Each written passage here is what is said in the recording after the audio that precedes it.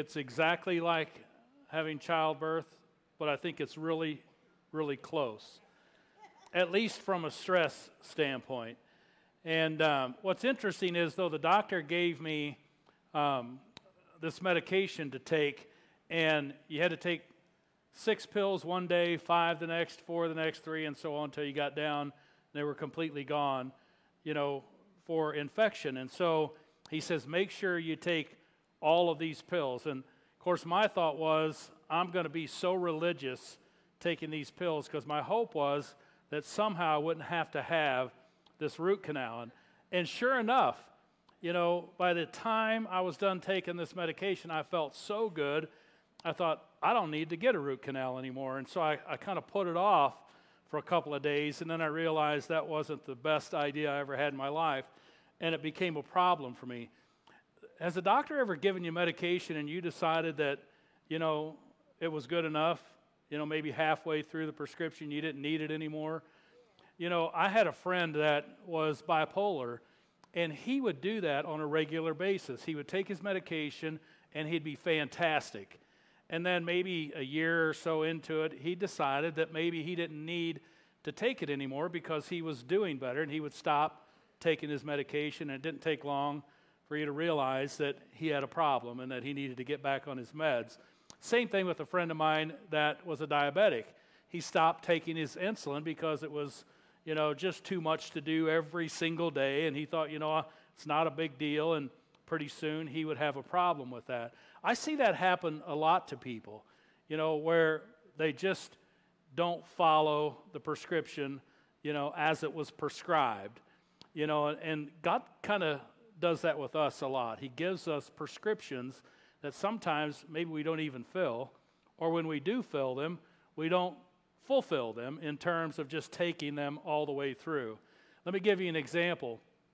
Every single week we make a declaration before we start our service, and we talk about no matter what it is that you're going through, what it is that you've just come out of, no matter what it is that you're struggling with or that you've gotten victory over, no matter what's waiting around the next corner of your life, we need to keep the main thing the main thing. And then we declare that the main thing is Matthew 22:37, where Jesus said, you must love the Lord your God with all your heart, all your soul, and all your mind.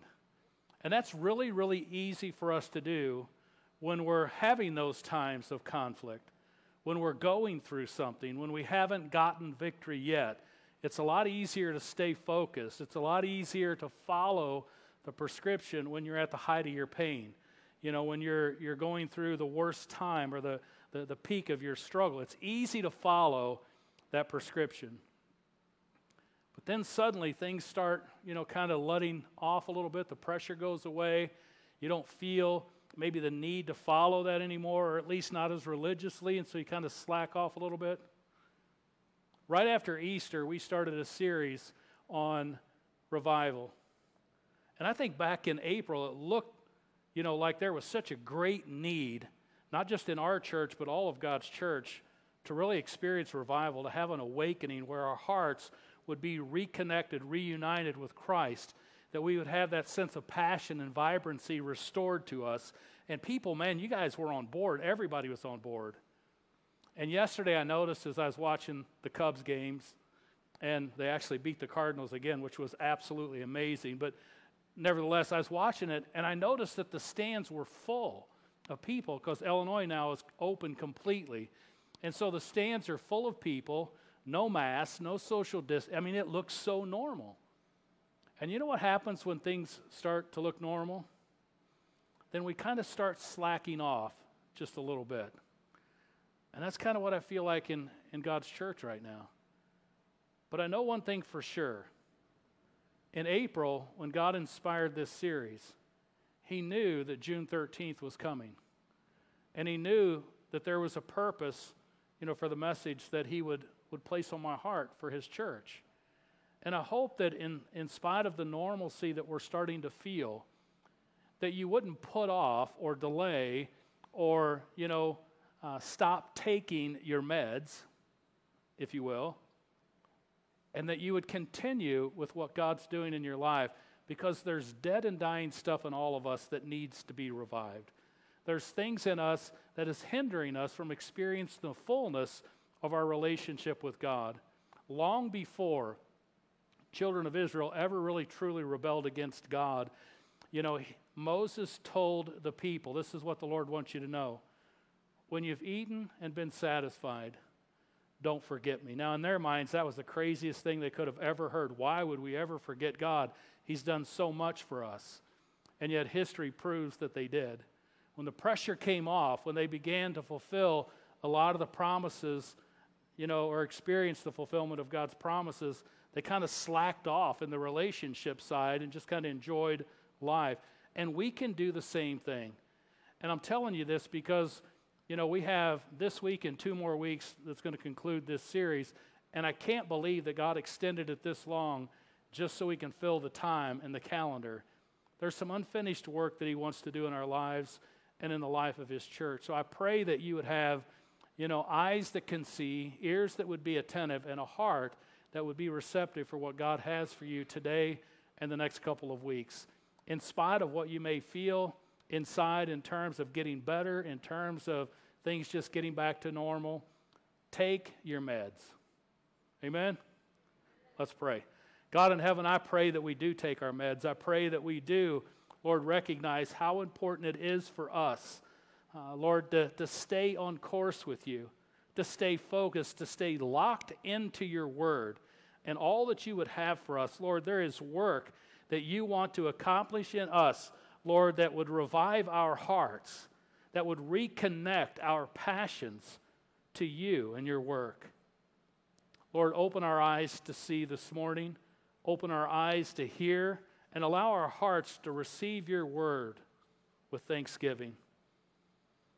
Allow your Holy Spirit right now to dwell among us, to descend upon us, I pray in Christ's name. Amen. How many of you know that right now God is at work making people into the likeness of His Son? It's what He's doing right now. I mean, how many of you know that this is why He saved us? This is why He sealed us with His Holy Spirit, and this is why He sanctified us. His work in our lives is to shape us into the likeness of His Son, Jesus Christ.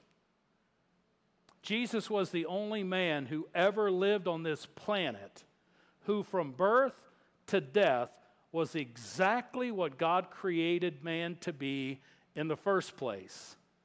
In fact, when the Father looked at His Son, you know what He said? "This is my beloved Son, in whom I am well pleased." How amazing would it be as a parent to never be disappointed with your children? I mean, wouldn't that be great? Well, listen, God never had cause to be disappointed with His Son. Jesus was the perfect Son of God and the perfect Son of man. But when He came into the world, His conception was not by the seed of man, nor was it by the will of man, but by the Holy Spirit of God. And that's so important for you to hear today. Gabriel explained it to Mary like this in Luke chapter 135. He told her, "The Holy Spirit will come upon you, and the power of the Most High will overshadow you. So the Holy One to be born will be called the Son of God." And let me tell you why this is important for us to know. When you were born again, when you got saved, when we asked Christ to forgive us of our sin and to be the Lord of our lives, then we began a new life which was conceived in us by the Holy Spirit of God. Amen? We were then sealed with that Spirit, filled with that Spirit. We were led by that Spirit, and as God continues His work in us, He produces in us the fruit of that Spirit, which is simply the character of Christ. And as long as we don't grieve, as long as we don't quench that Spirit, He's free to produce the fruit of Christ-likeness in our lives. And listen, if you really want to revitalize your faith, if you really want to experience true heaven-sent revival, if you really want to move beyond your stale and stagnant walk with God, you've got to become more like Christ. Paul describes it like this in Romans chapter 12. He says, "Therefore I urge you, brothers, in view of God's mercy, to offer your bodies as living sacrifices, holy and pleasing to God." And then he says, this is your spiritual act of worship. He says, don't conform any longer to the patterns of this world, but be transformed by the renewing of your mind. And then he says this, you're going to be able to test and approve what God's will is, His good, pleasing, and perfect will. Folks, if we really want to see the dead things in our lives revived, all those things that we need to have a healthy and a productive walk with God restored and renewed in us, then we have got to work to become more like Christ. Paul gives us 3 keys here to revive our faith and for us to cooperate with God in His work to make that happen, to make us more like Jesus. And the first one I want to talk about is number 1, dedication. Listen to verse 1. Again, he says this, "Therefore I urge you, brothers, in view of God's mercy, to offer your bodies as living sacrifices, holy and pleasing to God." And he says, this is your spiritual act of worship. What I want you to notice about this is what Paul presents here as the highest obligation in our lives is not given to us as a command, but rather as a plea. In other words, he doesn't say, I order you to do this. He doesn't say, I command you to do this. He says, therefore, I urge you to do this. Now, I was taught growing up in my faith that the word therefore is always there for a reason. And it usually refers back to what has previously been said. And in this case, it'd be good to go all the way back and read the first 11 chapters of Romans before reading the therefore, and then what follows in chapter 12. Because Romans chapter 1 through 11 really is what the therefore is there for. In fact, the first 11 chapters of Romans tells us some amazing things about the power. It tells us about the majesty and the mercy of God. And the point of the therefore is that once we know who God is, once we know what God has done and what God has promised to do, then we have every reason in the world to want to dedicate our lives to Him. Not because it's our duty, but because it is our desire. Sometimes it's real hard to tell the difference between those two, isn't it? I mean, sometimes it's hard to tell the difference between desire and duty. I've been a Christian for 36 years, and there's been many of those years that I simply responded to God, served God, related to God out of nothing more than an obligation to God, with little to no desire in my heart at all. I mean, I'm just going through the motions. I'm teaching the Bible. I'm preaching His Word. I'm serving His church. Many times throughout my Christian life, I have found myself serving God out of obligation and not desire. And it's in those moments that I realize that in my heart, there has been some things that have died in me. Passion that has died in me. And I begin to pray to God to revive me. And as He revives me every single time, that obligation turns into desire. So if you're here this morning and you're serving God out of obligation, praise the Lord, you're doing something. But you ought to recognize that and say, Lord, I don't want to serve you out of obligation. I want to serve you out of the desire of my heart. And right now I'm not able to, God, because there's something dead in me. There's something stopping me from doing that. Sometimes it's really hard to tell because you can be doing so many things for the Lord. And I mean, you're just serving. You're not really saying anything. You know, there isn't a lot of signs that it's more out of obligation than desire. And sometimes you can just kind of mask that. You really can't see the difference between the two. Let me show you what I mean. You ever noticed that when most couples first fall in love, every little act of service to each other feels like a privilege. It really does. I mean, there's no real hardship in meeting each other's needs at all. In fact, it seems pretty effortless, especially in the beginnings. But then somehow, over time, when our passions fade, those same acts of love turn into responsibilities. You ever notice that those affectionate favors suddenly become mandatory behaviors? And what once, was this natural overflow of love, now it looks like, just a bunch of rule keeping. Trust me, this can happen over time in almost every long-term relationship we have. And unfortunately, that can include our relationship with God.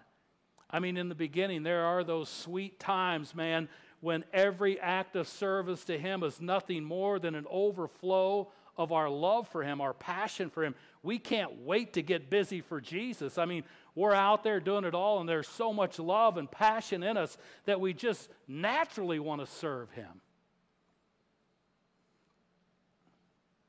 Then there are those times when things in us start dying. You know what I'm talking about? Our love for others, our compassion, our kindness, our loyalty, our trust, those convictions that once kept you grounded, that distinctiveness that separated you from the rest of the world. And when things like that start dying in us, every act of service to God starts to feel like an obligation. This is why so many people get stuck in the rule-keeping attitude, and they forget how effortless their love for God used to be. Their life of faith becomes draining rather than inspiring. Folks, if that sounds kind of like you this morning, let me challenge you to do whatever you got to do to stoke your passion for God, to lay your heart before Him and say, Lord, examine me.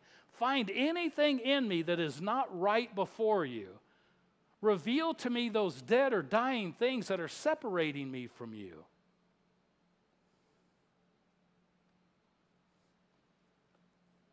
If all you've got for God right now, if all you've got for Him is forced obedience, I encourage you to give it to Him. Give it to Him.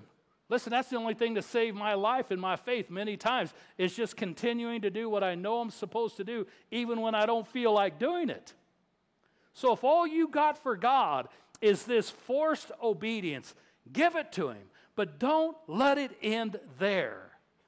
Don't let that define your relationship with Him. It's far better to tend to your heart. Because following Jesus really is a heart issue long before it ever is a behavioral issue.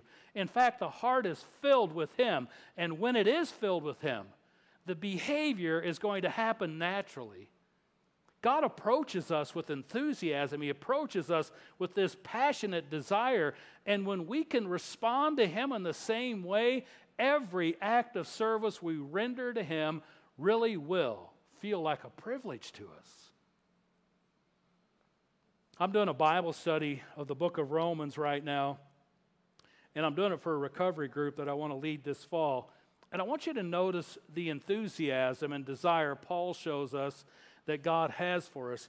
And maybe you can kind of allow this, to inspire you to want to respond to Him maybe in the same way. These are amazing passages of Scripture. I've learned them as a brand new Christian years ago. Romans 5:8, but God demonstrates His own love for us in this: while we were still sinners, Christ died for us. Is that passion or what? I mean, that's a God that loves us so much. Listen, you wouldn't give somebody the time of day, that poked you in the eye, that said horrible things against you. And yet the Bible says God demonstrates His love for us while we were sinning against Him. He says in Romans 6:23 that the wages of sin is death, but the gift of God is eternal life in Jesus Christ our Lord. Romans 8:1 tells us, therefore there is now, listen to this, no condemnation for those who are in Christ Jesus. Romans 8:28 says, and we know that in all things God works for the good of those who love him, who have been called according to his purpose. And then listen to Romans 8:38 and 9. He says, for I am convinced that neither death nor life, neither angels nor demons, neither the present nor the future, nor any powers, neither height nor depth, nor anything else in all of creation will be able to separate us from the love of God that is in Christ Jesus our Lord. And it goes on and on and on. God is good. But more than that, God has been and is good to us all the time. I don't know about you, but he's taken hell out of my future, and he's put heaven in my heart. He made the ultimate sacrifice to give me life, and in Christ he gives us unspeakable joy that is full of glory, and he gives us a peace that surpasses understanding. He fills us with a hope. He gives us help. He guides us with his own hand. So don't you think that our reason for dedicating our lives to God might ought to rise far above just a sense of duty? Don't you think it ought to be the desire of our heart because of who he is and what he's done? Some may think, Pastor, what's it really matter? I mean, as long as we do what we're supposed to do, right? I mean, rather we serve from a sense of duty or the desire of our heart, what's it really matter? Well, trust me, there are thousands of churches who believe this, and they teach others to believe it as well. But you know what the problem with this is, other than what I've already told you? Most of you already know for sure that this doesn't work in relationships, especially in your marriage. I mean, seriously, who wants their spouse to serve them out of obligation? Guys, I wouldn't answer that out loud. As I was wrapping up this message Friday, I was at home and I was getting ready to send it off. Actually, I think I'd already sent one version off to the people who put our slide presentations together. And I was just kind of feeling like something was still missing. And I was just kind of sitting there praying. And my wife sent me this passage of Scripture for me to kind of meditate on. And I want to share it with you because I thought this was exactly what God wanted today. In Jeremiah chapter 9, verse 23 and 24, it says this, "This is what the Lord says, let not the wise boast of their wisdom, or the strong boast of their strength, or the rich boast of their riches.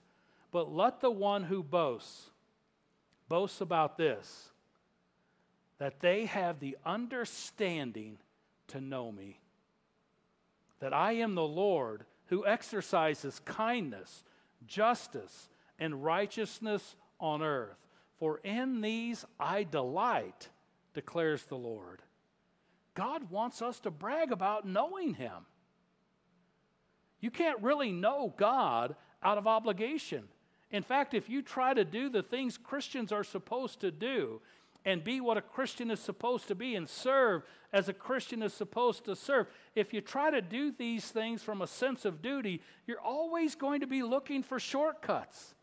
You're always going to be making excuses because you're just going to want to get the job done. You're not going to want to spend any time at the master's table. You're not going to want to spend any time at the master's feet. You just want to get the job done. When you have these dead things in your life that we've talked about, things that need to be revived, your approach is always going to be this: how little of myself, my time and my energy can I give to the things of God and still have a clear conscience? How can I serve the Lord and make it easier on myself at the same time? In other words, what's the bare minimum?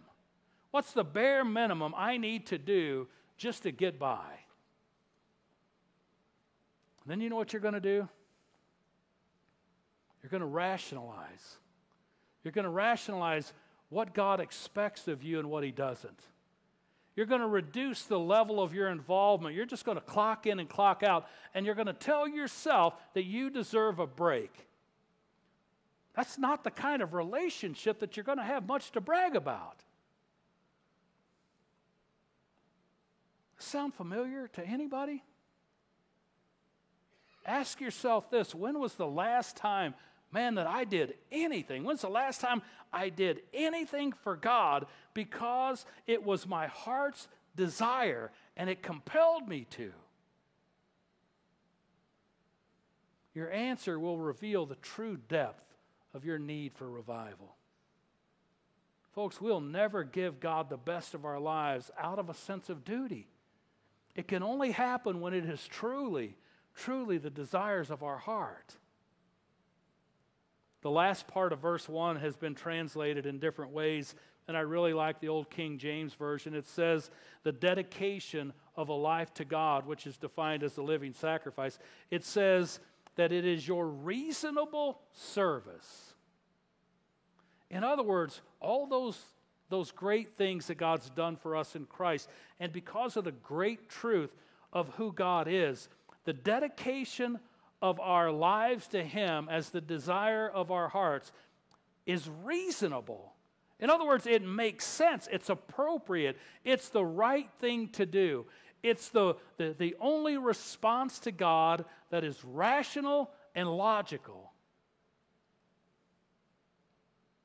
Listen, before Christ came, our sacrifices, that we offered to Him were what they were called animal sacrifices. People would offer animals to God as a sacrifice, as an atonement for their sin. I mean, think about this. These were animals that were unreasoning. They were incapable of rational, thought. So you understand that the sacrifice itself, that animal, had no comprehension of the meaning of sacrifice. Being sacrificed at the altar to the animal, it wasn't any different than being slaughtered at the meat market. But then came the perfect sacrifice. The perfect sacrifice, the one who looked up from the altar, fully aware of what was going on, fully aware of what was happening to him. And he spoke. And he said, Father, forgive them, for they don't know what they're doing. That was the sacrifice that was made for us. You understand, God doesn't want the blood of bulls and goats anymore. He wants us to offer ourselves as living sacrifices to Him. And He wants us to do it with a clear understanding of who we are in Christ and what we're doing and why we're doing it. And I'm going to tell you something, when we can do that, we're going to experience an amazing revival. And God Himself will awaken and revitalize our faith. But God wants it to be the desire of our heart, because it is the desire of His heart. It's the only way offering our lives to God as a living sacrifice is ever going to make any sense to us. It's the only way it's ever going to be acceptable to us. God wants every act of service to Him to feel like a privilege. Like we get to do this. I mean, He wants you to be willing to stand in line all day long just to get your turn. Just to have the privilege, just have the opportunity to serve Him. We had a carnival last week. I saw people standing in line waiting to get their turn. Would it be unto God that His church would stand in line waiting to get their turn just to serve Him, just have the privilege to be in His presence? For us to cooperate with God in reviving us and making us more and more like Jesus, the second key we need is number 2, separation. Verse 2 says, do not conform any longer to the pattern of this world. You understand, God's not talking about the dust of the earth. He's not talking about the atmosphere or outer space. He's talking about the spirit of the age that opposes Him. The spirit of the age that opposes Him and would exclude Him from our lives. Listen, God loves the world of humanity. But there's also a world system that is anti-God, and we're not supposed to love anything that hates God or causes us to hate God. This is the meaning of 1 John 2:15. Do not love the world or anything in the world. In the next verse, he explains what the fruit of the world's spirit is. He says that it is the lust of the flesh and the lust of the eye and the boastful pride of life. And James 1:27 admonishes believers to keep themselves from being polluted by the world.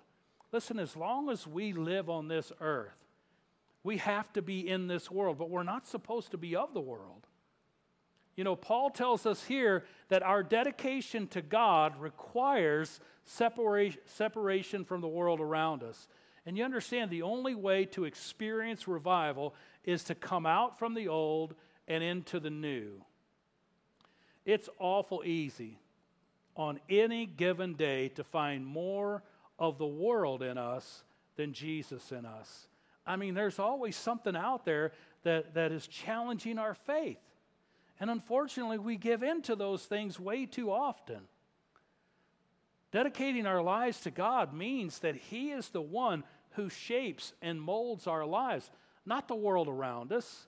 I mean, think about it. Are you more of who you are this morning because of the pressures of the world that you're living in?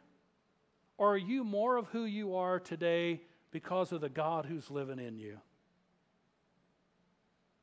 If you have to say yes, then let me challenge you to examine the level of your dedication to God, because it may just be that living sacrifice that you're talking about, that you're called to be, that living sacrifice may just have crawled off the altar. If it was ever really on the altar in the first place. Because you see, Jesus in you, it ought to be changing you. I know for most it isn't cool to be holy these days. In fact, it's often viewed as intolerant to be different. And it's considered unreasonable to allow your life to be governed and guided by the absolutes of God's Word, or to be made holy by His Word. So it's easy just to deny the work that Jesus has done to make us holy. It's easy to say, man, I'm just a sinner like everybody else. Truth is, most Christians just want to quietly sink into the shadows of society and just kind of go along to get along. I mean, think about how many times you may have said of yourself, you know, as you're talking about your faith with somebody, man, I'm just a sinner like you, or I'm just an ordinary person, you know, just like you. Not I used to be. Not I used to be a sinner, or I used to be an ordinary person, but I am. Do you ever stop and think about what you're saying? Listen, I realize that things like that, you know, we say things like that because we want to kind of remove the barriers that might be between us and a lost and dying world. I realize that none of us are perfect. None of us are without sin. And I'm thinking most of us, maybe all of us, do some really dumb stuff sometimes. But where's the hook? Where's the difference? Where's the draw? Where's the difference that we're supposed to be, you know, making, that's supposed to be on display? Paul writes in Romans 6:20, for when you were, that means past tense, for when you were slaves of sin, you were free in regard to righteousness. In other words, there was no restraint. You did whatever you wanted to do. And he says in verse 21, Paul asks, when you did that, when you had no restraint, when you did whatever you wanted to do, what fruit were you getting at that time from the things of which you are now ashamed? He says, for the end of those things is death. Those things separated you from God and only produced death in you.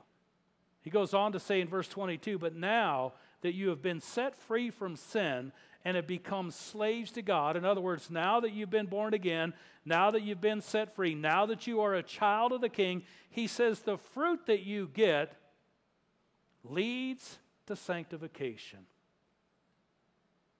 That means to be set apart.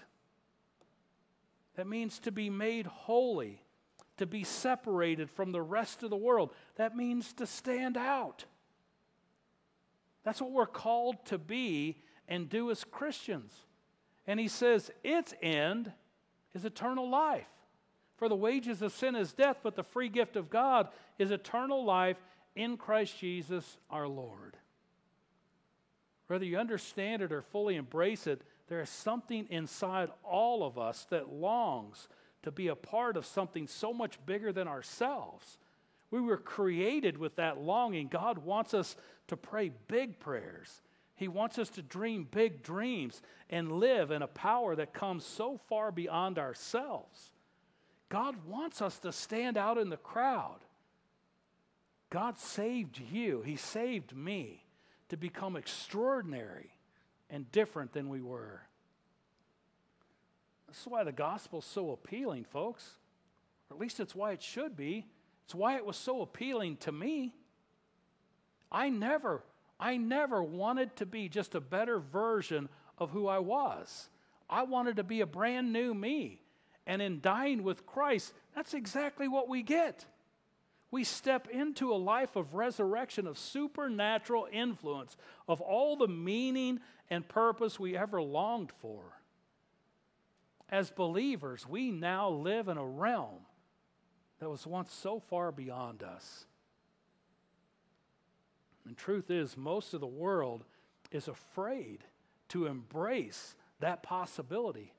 And they'll even try to suppress it.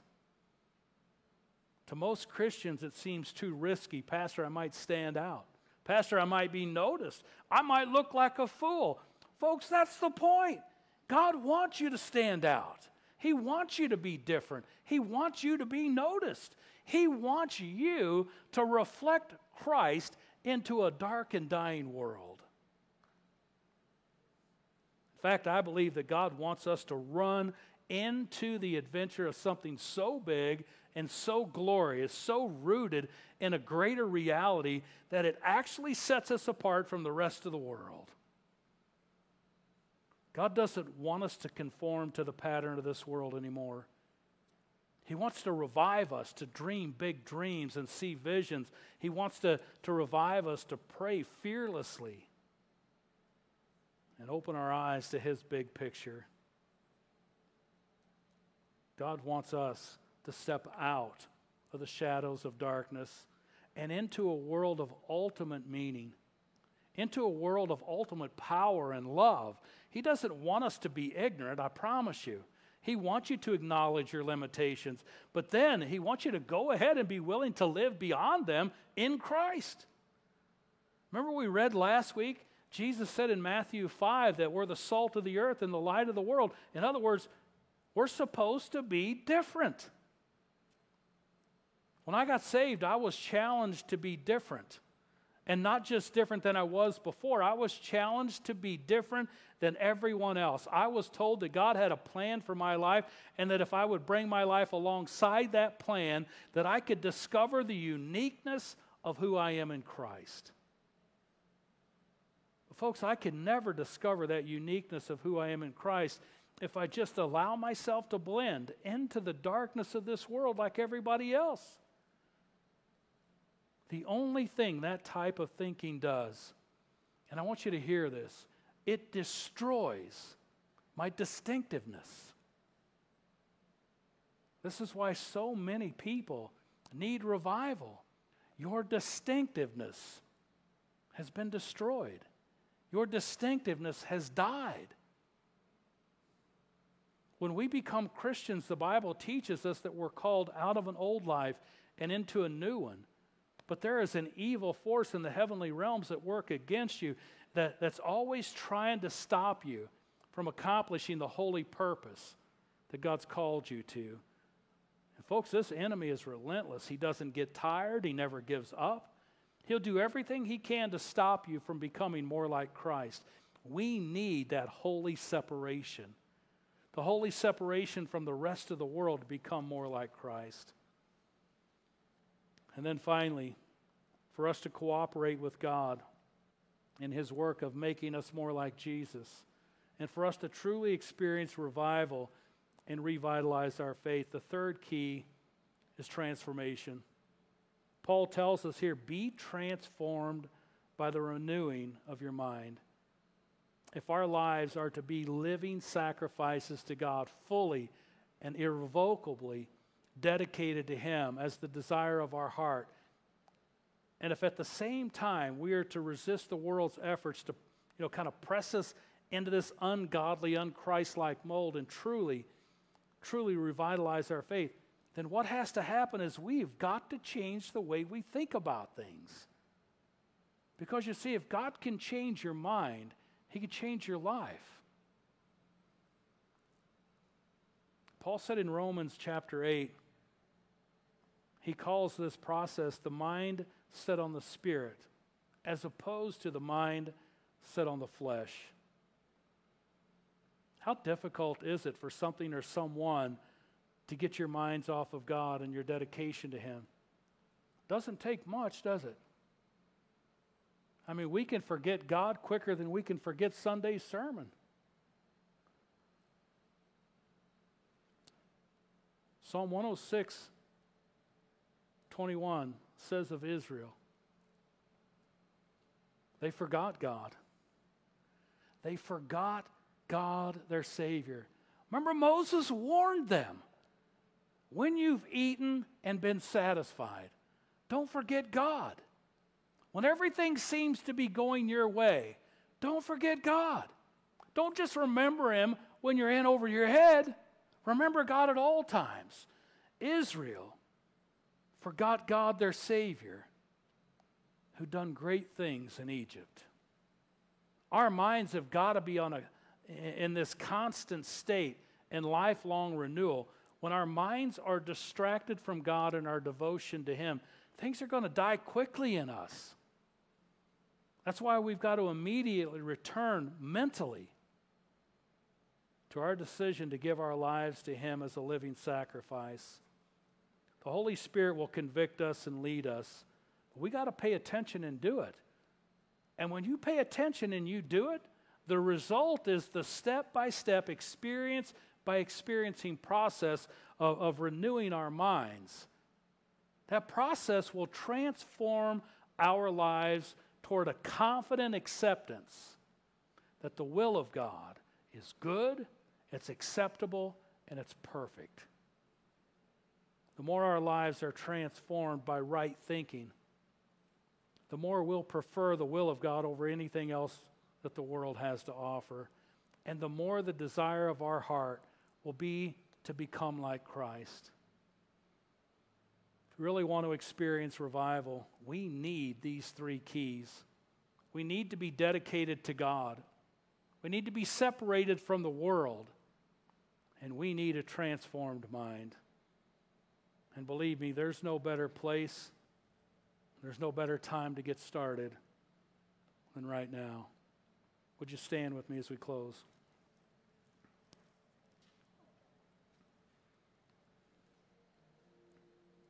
God, I pray this morning that you would help us. Help us, Lord, right now to be dedicated to you. Help us right now, God, to focus on where we're at in this world. If we've gotten off of our meds, God, I pray in the name of Jesus Christ that we would get back on them, that we would find ourselves, Lord, following your prescription for revival, that we would make it such a priority in our lives that we would be sanctified, separated from the rest of this world. And then help us to transform our mind.